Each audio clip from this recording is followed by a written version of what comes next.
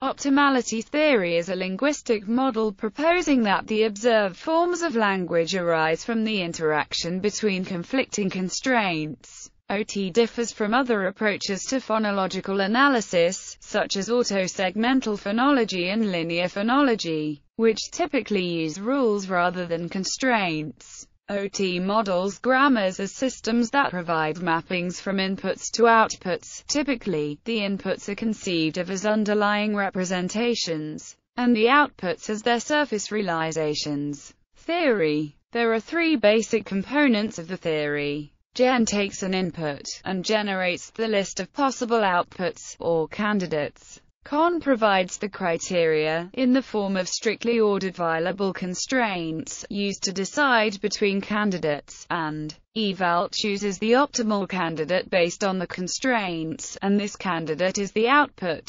Optimality theory assumes that these components are universal. Differences in grammars reflect different rankings of the universal constraint set, con. Part of language acquisition can then be described as the process of adjusting the ranking of these constraints. Optimality theory was originally proposed by the linguists Alan Prince and Paul Smolensky in 1993, and later expanded by Prince and John J. McCarthy. Although much of the interest in optimality theory has been associated with its use in phonology, the area to which optimality theory was first applied, the theory is also applicable to other subfields of linguistics. Optimality theory is like other theories of generative grammar in its focus on the investigation of universal principles, linguistic typology and language acquisition. Optimality theory also has roots in neural network research. It arose in part as an alternative to the connectionist theory of harmonic grammar, developed in 1990 by Geraldine Legendre, Yoshiro Miyata and Paul Smolensky. Variants of optimality theory with connectionist-like weighted constraints continue to be pursued in more recent work.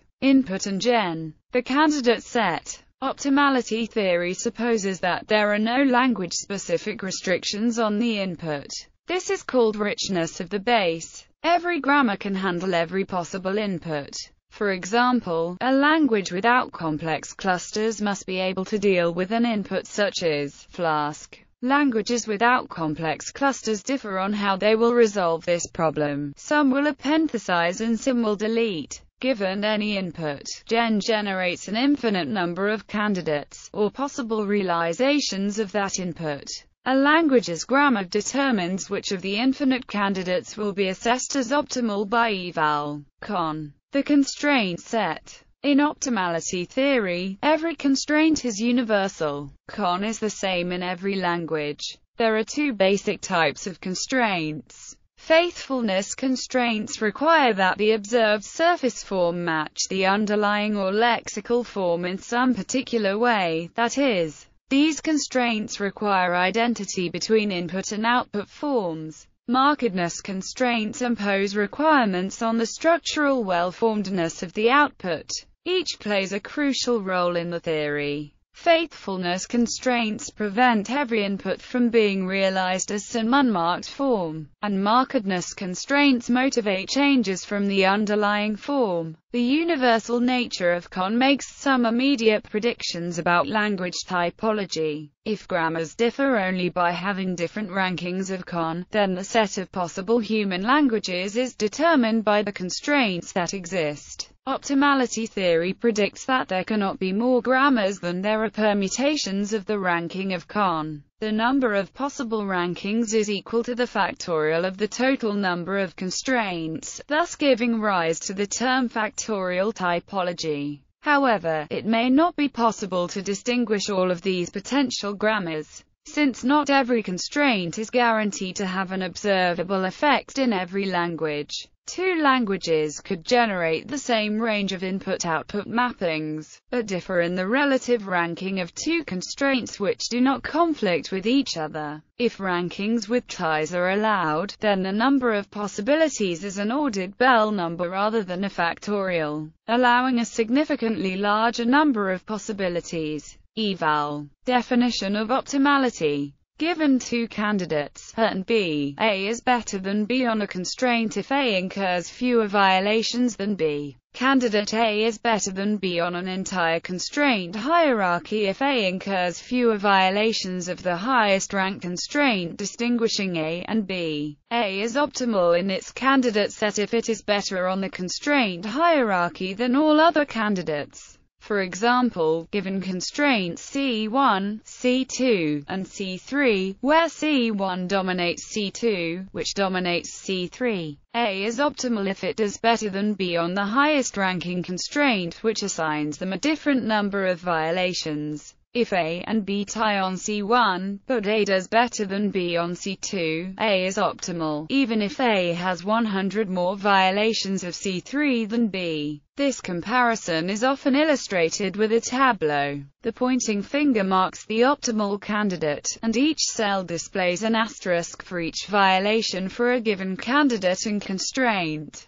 Once a candidate does worse than another candidate on the highest ranking constraint distinguishing them, it incurs a crucial violation. Once a candidate incurs a crucial violation, there is no way for it to be optimal, even if it outperforms the other candidates on the rest of constraints are ranked in a hierarchy of strict domination. The strictness of strict domination means that a candidate who violates only a high-rank constraint does worse on the hierarchy than one that doesn't, even if the second candidate fared worse on every other lower-ranked constraint. This also means that constraints are violable. The winning candidate need not satisfy all constraints. Within a language, a constraint may be ranked high enough that it is always obeyed, it may be ranked low enough that it has no observable effects, or it may have some intermediate ranking. The term the emergence of the unmarked describes situations in which a markedness constraint has an intermediate ranking, so that it is violated in some forms, but nonetheless has observable effects when higher-ranked constraints are irrelevant. An early example proposed by McCarthy and Prince is the constraint no coda, which prohibits syllables from ending in consonants. In Balong-Ao, no coda is not ranked high enough to be always obeyed, as witnessed in roots like Tainan, but, in the reduplicated form Tainan repeatedly be left behind, the final n is not copied.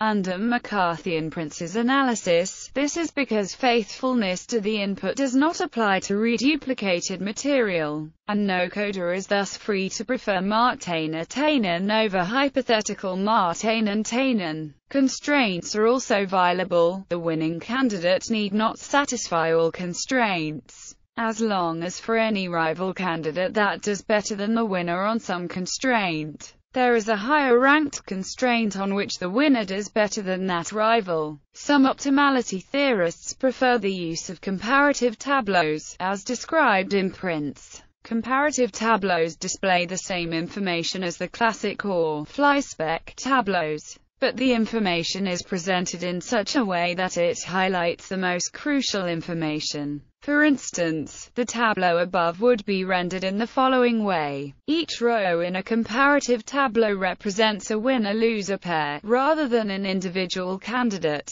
In the cells where the constraints assess the winner-loser pairs, there is a W if the constraint in that column prefers the winner, an L if the constraint prefers the loser, and an E if the constraint does not differentiate between the pair. Presenting the data in this way makes it easier to make generalizations. For instance, in order to have a consistent ranking, some W must dominate all Ls. Brasovianu and Prince describe a process known as fusion and the various ways of presenting data in a comparative tableau in order to achieve the necessary and sufficient conditions for a given argument. Example. As a simplified example, consider the manifestation of the English plural, Kaet plus Z, Kares, D plus Z, DZ, D plus Z, D is. Also consider the following constraint set. In descending order of domination, M*SS, sibilant clusters are ungrammatical. One violation for every pair of adjacent sibilants in the output. Agree and specification of VOI. 1 violation for every pair of adjacent obstruents in the output which disagree in voicing. Maximize all input segments in the output. 1 violation for each segment in the input that doesn't appear in the output. Output segments are dependent on having an input correspondent. 1 violation for each segment in the output that doesn't appear in the input. Ident. Maintain the identity of the VOI specification. 1 violation for each segment that differs in voicing between the input and output. No matter how the constraints are reordered, the isalomorph will always lose to is. This is called harmonic bounding. The violations incurred by the candidate doggies are a subset of the violations incurred by doggies. Specifically, if you epenthesize a vowel, changing the voicing of the morpheme is a gratuitous violation of constraints. In the dog plus z tableau, there is a candidate dogs which incurs no violations whatsoever. Within the constraint set of the problem, dogs harmonically bounds all other possible candidates. This shows that a candidate does not need to be a winner in order to harmonically bound another candidate. The tableaus from above are repeated below using the comparative tableaus format. From the above tableau for dog plus z, it can be observed that any ranking of these constraints will produce the observed output dogs. Because there are no loser preferring comparisons, dogs wins under any ranking of these constraints. This means that no ranking can be established on the basis of this input. The tableau for cat plus z contains rows with a single W and a single L. This shows that agree, max, and dep must all dominate ident. However, no ranking can be established between those constraints on the basis of this input. Based on this tableau, the following ranking has been established. Agree, max, dep greater than ident. This tableau shows that several more rankings are necessary in order to predict the desired outcome. The first row says nothing. There is no loser preferring comparison in the first row. The second row reveals that either *SS or agree must dominate dep, based on the comparison between dish-eyes and dish. The third row shows that max must dominate dep. The final row shows that either *SS or ident must dominate dep. From the cat plus z tableau, it was established that dep dominates ident. This means that *SS must dominate dep. So far, the following rankings have been shown to be necessary. *SS, max greater than dep greater than ident. While it is possible that agree can dominate dep, it is not necessary. The ranking given above is sufficient for the observed for fish-eyes to emerge. When the rankings from the tableaus are combined, the following ranking summary can be given. *SS, max greater than agree, dep greater than ident, or *SS, max agree greater than dep greater than ident. There are two possible places to put agree when writing out rankings linearly. Neither is truly accurate. The first implies that *SS and max must dominate agree, and the second implies that agree must dominate dep. Neither of these are truthful, which is a failing of writing out rankings in a linear fashion like this. These sorts of problems are the reason why most linguists utilize a lattice graph to represent necessary and sufficient rankings, as shown below. A diagram that represents the necessary rankings of constraints in this style is a Hasse diagram. Criticism. Optimality theory has attracted substantial amounts of criticism, most of which is directed at its application to phonology. It is claimed that optimality theory cannot account for phonological opacity. In derivational phonology, effects may be seen that are inexplicable at the surface level but which are explainable through opaque rule ordering. But in optimality theory, which has no intermediate levels for rules to operate on, these effects are difficult to explain. For example, in QUE acute BE acute COI's French high front vowels triggered affrication of T, but the loss of high vowels leaves the affrication with no apparent source. Derivational phonology can explain this by saying that vowel syncope counterbled affrication, that is, instead of vowel syncope occurring and bleeding affrication, we say that affrication applies before vowel syncope, so that the high vowel is removed and the environment destroyed which had triggered affrication. Such counterbleeding rule orderings are therefore termed opaque, because their effects are not visible at the surface level. The opacity of such phenomena finds no straightforward explanation in optimality theory, since intermediate forms are not accessible. There have however been a number of proposals designed to account for it, but most of these proposals significantly alter optimality theory's basic architecture, and therefore tend to be highly controversial. Frequently, such alterations add new types of constraints, or change the properties of gen or eval. Some well-known examples of these include John J. McCarthy's sympathy theory and candidate chains theory, and there are many others.